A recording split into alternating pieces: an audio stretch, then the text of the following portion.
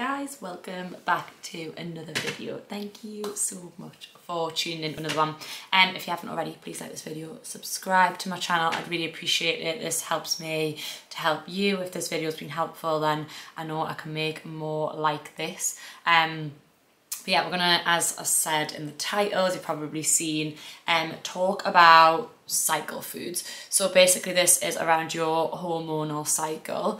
Obviously there's 4 different phases. I've talked a bit more in depth about this in another video, but just for the purpose of this video, there's 4 cycles. So there is the menstrual, which is the bleed, then there's the follicular, which is just after the bleed for about a week to 10 days. Then I have ovulation, which is around a few days. Obviously everybody differs. And then we'll have the luteal phase for around 2 weeks. And then obviously it repeats. So basically, what I want to talk about today is something that I found really interesting when I was doing lots of research about the female body, about hormones, about our cycle. It's been something that has been really interesting for me to learn about as a coach, as a trainer, for me personally, and help a lot of other women. And like, this is something that I wanted to share, and it's something that I've implemented myself. And there's about different foods at different points of your cycle, because as your cycle changes, your hormone levels change, so your micronutrient levels differ and you have different needs. Now, before I get into this is not exclusive like to these foods. Like, yes, I'm saying I've implemented this into my lifestyle, but I don't just stick exclusively to these kinds of foods. I still have foods that I love and that I want, but I try to incorporate more of these foods to help, and I do find that it has been beneficial compared to times when I maybe slack a bit on it, or previously when I wasn't following it at all. It does make a difference to my cycle and how I'm feeling physically and mentally throughout my cycle, because, you know, as a woman, if you are a female watching this, you'll know how much your mood can dip as your cycle goes on, or dip, as it can vary, sorry, and then it can really dip sort of before your period. So it can help with that. Eating these kinds of foods can help to balance out your hormones, you know, and if you're doing this from the start of your cycle, so at the end of the bleed, or the start of the bleed I should say, this will then help you, benefit you into the next phase, and then if you do it again, it'll benefit you into the next phase, and this will, like, it just all has a positive knock-on effect. So it's just something that I wanted to share. I'm not saying something that you absolutely have to do, but it's something that I found really interesting and beneficial for me, and it is something that I recommend to clients too if they are struggling with it. So we'll jump into it. So we will start with the menstrual phase. That is technically when that's the first day of your cycle, is the day that you start bleeding. So that's day 1 of your new cycle. So obviously at this point of your cycle, your hormones drop and they're at the lowest. So again, you need micronutrients to really build up the blood that you're losing at this point. And you also need foods that are going to support your kidneys.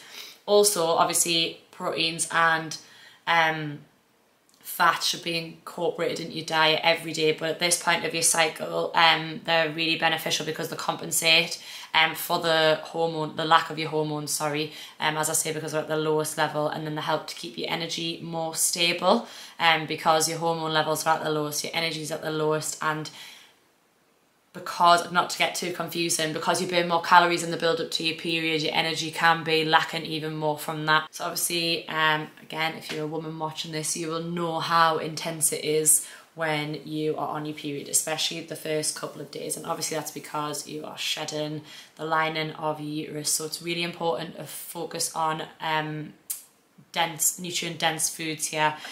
Things like red meat, kidney beans, buckwheat, they're all really good foods for this point of your cycle, and again, to help with iron that you're possibly losing, or you are losing when you are bleeding. Also focusing on things like blueberries and blackberries because of the low glycemic index. they're really good to help keep your sugar levels steady. And again, that'll help balance out your energy and your mood, so you're not having big dips and peaks and dips, sorry. So that's like not going to affect your energy and your mood too much, which sugar can do. Now, I'm not saying sugar's bad, but stuff like this, like blueberries, blackberries, and all those kinds of berries are just a little bit better to get that sweetness in that you're potentially craving, but also to keep your mood at a nice level, because that is what we want. And again, as well, just adds in lots of fibre and antioxidants into your diet, which is really important around this phase of your cycle. So I've got like a list of other foods just to go through, so I'm going to kind of read off the list, so excuse me for doing this, but I just want to make sure I get them right. It's obviously a lot of foods that I can't remember from memory. So in this phase, as I mentioned already, like buckwheat, wild rice, and then vegetables such as beetroot, burdock, kale, mushrooms, different variations of mushrooms as well, blackberries, blueberries, watermelon's a really good one at this point too. So beans like kidney beans, black soybeans, turtle beans, they're all really good at this point as well of your cycle. And then nuts like sesame seeds, chestnut and sunflower seeds are good again at this point. As I said before, like getting in those fats is really important. And then similarly, some protein sources would be duck, pork, and then fish like sardines, squid, mussels, lobster if you're into that, and crab can all be really good. It is recommended to try and drink decaf coffee at this point of your cycle too, but I mean, I would never say to cut anything out. And as I say, I'm like going through some foods that are beneficial in this part of your cycle, but I'm not saying that it's limited to this list and they're the only things that you should eat, because I certainly don't do that. But including them in your diet alongside other things, as I say, can be more beneficial than not including them at all. So even if you're just having, I don't know, like some yogurt, add in some blackberries, add in some blueberries, have a big bowl of watermelon on the side of your breakfast, or you could have it after your lunch as like a sweet snack, something like that, and would be beneficial. Or if you're making something like spaghetti bolognese, add in some mushrooms, add in some like kale and things like that in there, so you maybe can't taste them as much, and then you're still getting those things in. As I say, all these foods are going to help to keep your energy and your mood stable, to support your low hormone levels, also going to support your kidneys at this point of your cycle, and get those micronutrients back in as you're losing a lot of blood. So then once the bleed's finished, you go into the follicular phase. Your hormones will begin to rise here, and your energy will likely be at its highest, or one of its highest, I'd say maybe the next phase is, but it should be starting to rise anyway. You should be feeling pretty good. You're over your period, and you know, that horrible bit's over. I do always think just after your period you feel great. Like, it's like, yay, it's over. So your metabolism can actually be slower in this phase, so it's important to have foods to support that. And this can kind of be like the spring season of your cycle is what it's been referred to as. So light foods in this phase are definitely beneficial. Things like salads, lots of veggies, lean proteins, and foods, and I never know if I pronounce this right, so sorry if I don't, but phytoestrogens, I'm gonna say. Basically, they're found in foods that mimic the body's natural estrogen when it's at its lowest, so it helps to keep a nice balance in those estrogen levels when, as I say, they are very low at this point of the cycle. So in this part of the cycle, some foods to include, so in terms of like grains, or carbohydrates, we'll say, oats are really good, rye, so like rye bread would be a good one, barley and wheat, and then vegetables, things like broccoli, carrot, lettuce, peas, zucchini, I was gonna say zucchini, we don't say zucchini in the UK, courgettes basically, and string beans. And then I thought I was gonna say that wrong there, I just can't pronounce words. I had to really think about that before I said it, but yeah, basically courgette, not zucchini. And then fruits like avocado, grapefruit, lemons, limes, oranges, plums, pomegranates and cherries are all really good. I just have frozen cherries actually, like I have even with the berries as well. I have a lot of frozen fruit and then it lasts a bit longer because I know buying those kind of fruits can get quite expensive and they go off like an out of date quite quick, so frozen is quite good for stuff like that. And then in terms of legumes, like green lentils, mung beans, lima beans, and black eyed peas, not the band. What a dad joke. But yeah, things like that can be beneficial at this point of your cycle. Nuts like Brazilian, cashew, flax seeds and pumpkin seeds are good at this point of the cycle. And then things like chicken and eggs for those lean protein sources. And in terms of seafood, freshwater clam and trout can be good here. And then other things like nut butter, olives and pickles are other things that are recommended at this point of the cycle. So as I say, you know, this point of the cycle is where you feel a bit refreshed, the period's over and your hormone levels are starting to rise. So these kind of foods will help to you know, balance out what's not there, and then again benefit you going into the next part of your cycle, which is ovulation. So then in ovulation, your hormone levels are pretty much at their peak here, I would say, particularly estrogen. So the foods here help to balance out that spike because you don't want too much estrogen in your body, and these foods also support your heart around this point. So raw foods are particularly good in this phase of your cycle, things like bell peppers, spinach, tomatoes, leafy greens, and berries, because they can have a cooling effect and lots of fibre, which is needed at this point of your diet. And these foods can also help with PMS symptoms that you might experience around this point of your cycle. So I often used to find that when I got the ovulation point, I'd always get spots around my jawline, which is typical sign of too much estrogen like in your body and just like your hormones peaking. So this could be something to include for that. I'm not saying it's going to get rid of acne or anything like that, but it can help with acne and bloating, which is another annoying PMS symptom. Now I do find that bloating kind of begins from here for me and then is pretty much all the way up until my period at this point. Not all, like obviously all day every day, but this is kind of where it begins, and that can be due to the spike in estrogen. So these kind of foods can help with that. Again, they're not going to banish it completely, but they can help with that. So in terms of carbs or grains, things like quinoa or quinoa, however you say it, are good, and corn. And then vegetables like asparagus, as I've already mentioned, bell pepper, Brussels sprouts, dandelion, eggplant, which is, what's that, aubergine is what it would be here in the UK.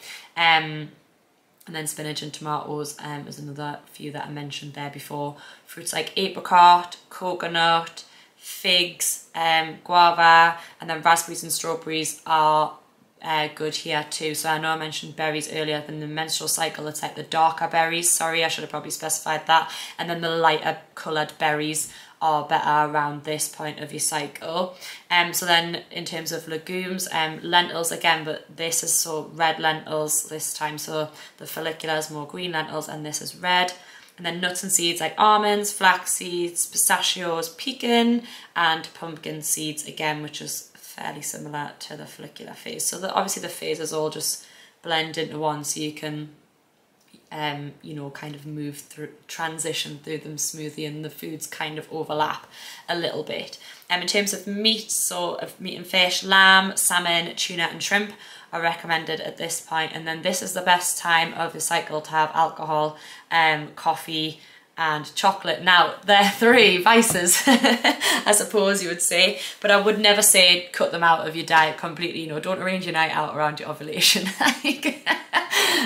But this is kind of the best time for your body to kind of digest it and absorb it without it having too much of a negative impact on you, because your alcohol intake can actually affect your cycle, it can delay your period and things like that. That's another video completely. And again, like, I still drink alcohol. I would never personally cut it out because I want to do that. I would never recommend doing something that you don't want to do. Obviously, you know, everything within moderation, because too much of anything isn't good for you. And the same with chocolate, but like, you know, and coffee. I have coffee every day, but I try to limit my intake, and same with chocolate. It's about just getting a nice little balance, and if you find that you can't go a day without chocolate, have a little bit every day. It really definitely does help with that. But yeah, this is probably the food for me personally that I love the most as part of the cycle, and it's the shortest part of your cycle, obviously. But again, that's why I'm saying, like, these are foods I love the most, that I eat pretty much every day. I would never exclude them completely, but they're definitely ones that can help in ovulation, where your estrogen spikes, so that you don't have too much estrogen in your body, which can have a negative impact. So then we move into the luteal phase of the cycle, which I suppose is sometimes referred to as the second half of your cycle.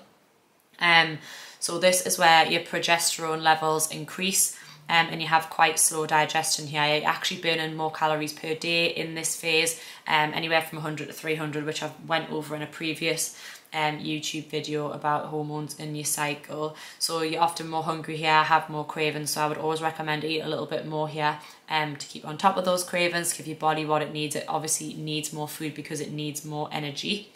Fibre rich foods here are best to support the large intestine, and also having more fibre can help to keep you nice and full, or fuller for longer, and give your body that energy that it wants.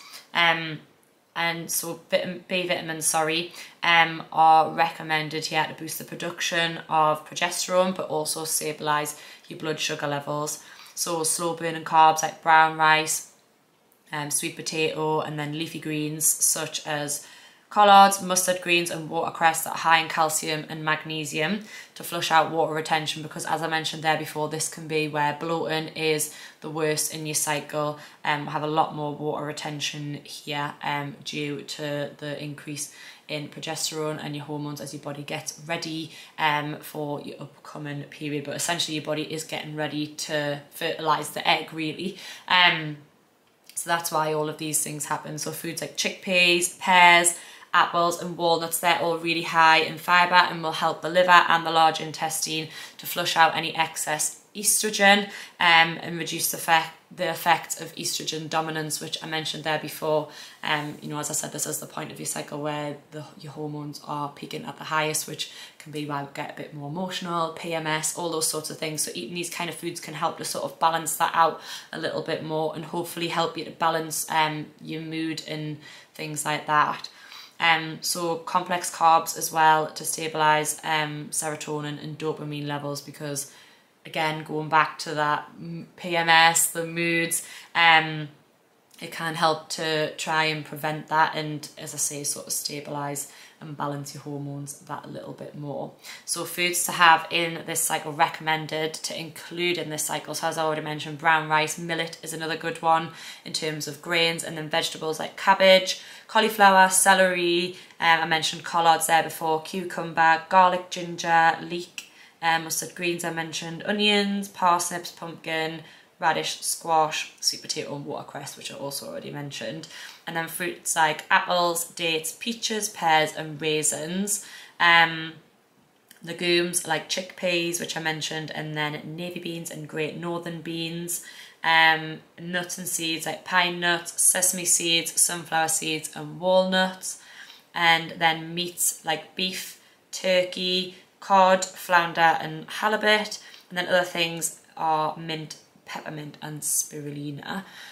So that again, they're just things that will help to do, as I mentioned there before, just to keep to support your large intestine, and to help with your mood at this point. This is arguably the hardest point of your cycle, because as I say, your hormones peak here, you get more cravings, you're burning more calories, your body's using more energy, all of these things.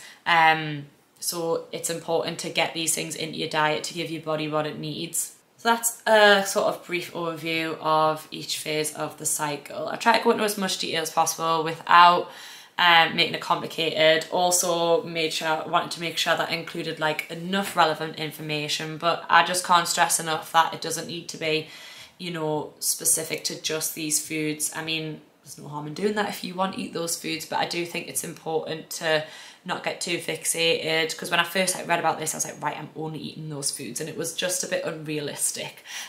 You know, like you can't, as I mentioned before there, you can't just eat chocolate on a few days of the month, and you can't just have alcohol on those few days. And you know, I did actually cut out coffee for a long while, just completely, but then I realised I actually like coffee, and it's better to just have a little bit in moderation than to have absolutely loads or none at all. As I mentioned there before, everything in moderation, like there's room for everything in your diet, regardless of your goal, whether your goal is fat loss, maintenance, or muscle building, gaining weight, whatever it is, there's always room for any foods, and too much of anything isn't good. Like, as I said, like one extreme to the other isn't necessarily good. It's just finding a balance that works for you. And you know, you might have times where that balance falls off completely, and you know, you just have to kind of hit reset, and that's fine.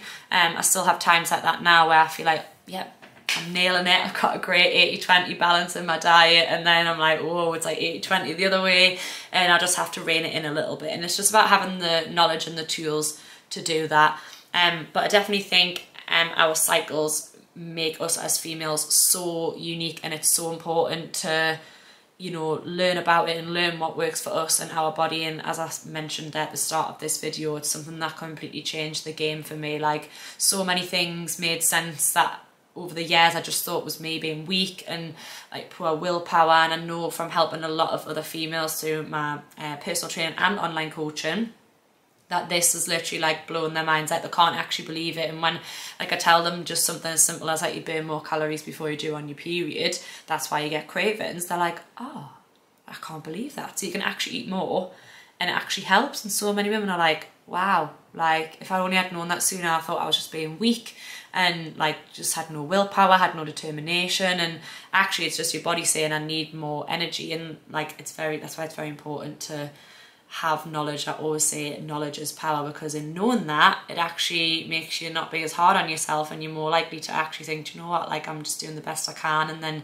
you stick to it. Because if you think I'm weak, I've got no willpower, and you start that negative self-talk, then you just give up and think, what's the point, I can never do it, and you just end up in this negative cycle of never be getting where you want to be because you think you just can't do it when you can. It's just having the right knowledge and the right tools to do so. So yeah, went off on a bit of a tangent there, but hopefully that makes sense. Anything that doesn't make sense in the video, either messages on Instagram, pop it in the comments below. I'd be happy to answer it. Anything that you want us to elaborate on in a separate video, as I always say, I'd be more than happy to do so. But hopefully you find this helpful. And yeah, please like, subscribe, and I'll see you on the next one.